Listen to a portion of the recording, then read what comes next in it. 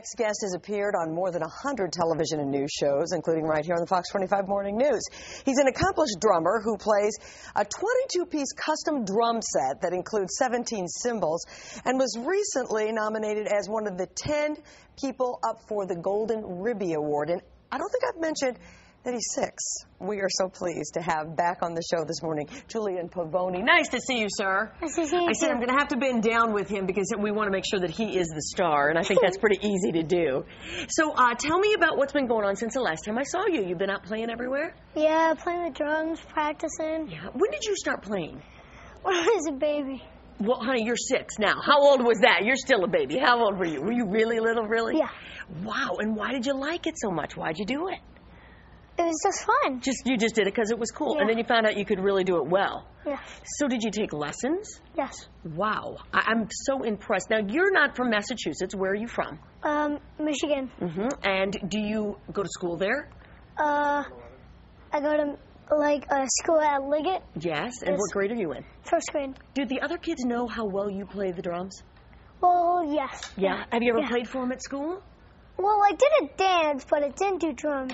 Oh, you didn't? You just did the dance? Yeah. Now, I hear that there's somebody who's going to dance with you today. Is that true? Yes. Who's here with you today? Ty. Ty is here. That's so cool. And you have a couple people you want to thank, right, for what's going to happen today. Can you remember who they are? Yes, DJ Ricky and Mikey Clark. Okay, and what did those guys do for you?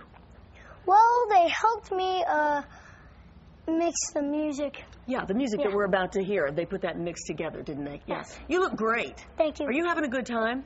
Yeah, you going all over and playing all over? Yes. Yeah, you got great hair. Thank you. You're welcome. All right, you go and get ready because there's somebody else here that we're going to talk to, and then we'll hear you play in just a second, okay? Okay.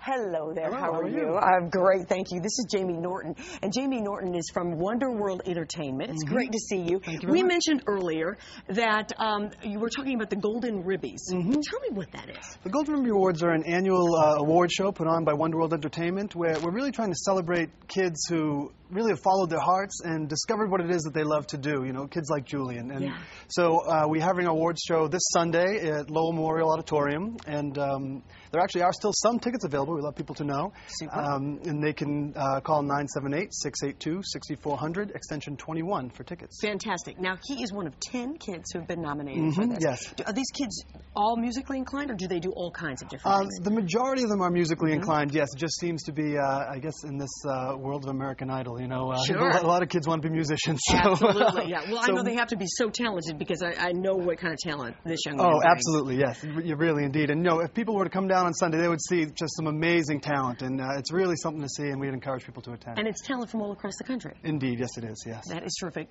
What does the winner get? $10,000 grand prize. Wow, that is fantastic. Chosen by the audience. So. Really? Yes. Excellent. It's sort of like a little mini American Idol. Right, huh? exactly. We love it. Exactly. We're so glad you could be with us. Thank you very so much. and good luck on Sunday. Thanks. Are we ready? Okay, very good. Let's watch. There's Julian.